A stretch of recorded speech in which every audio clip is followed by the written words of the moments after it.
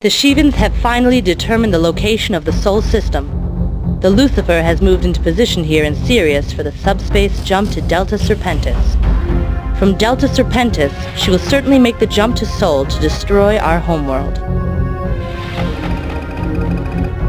From the records you retrieved in Altair, we have discovered the means to destroy the Lucifer. As you know, our shield systems do not work in subspace. The same holds true for the Lucifer. More importantly, the records contain the information to enable us to track a capital ship into and inside subspace. If we can track the Lucifer into subspace, we believe a small strike force may be sufficient to destroy it. We have been assigned the task of destroying the Lucifer before she reaches Sol.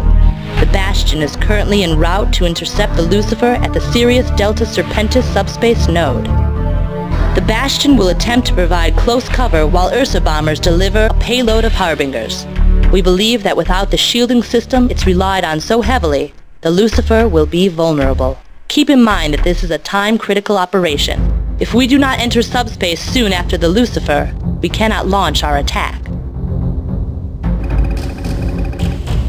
From your earlier scans of the Lucifer in the Deneb system, we have determined that it is powered by 5 primary reactors. These reactors are spread out across the Lucifer. If all 5 reactors are destroyed in a short period of time, the Lucifer won't have a chance of surviving.